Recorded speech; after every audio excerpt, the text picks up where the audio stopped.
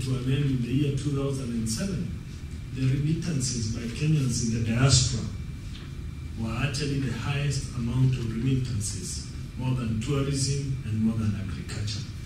Which means now that we have dual citizenship and Kenyans can freely go back to their country without having to sacrifice any other passports that they hold, you can now follow your investments and your remittances even much better than it used to happen before. In terms of investments, we have loads of them. Loads of them in the energy sector, in the infrastructure sector, even in water sector, even in waste management sector.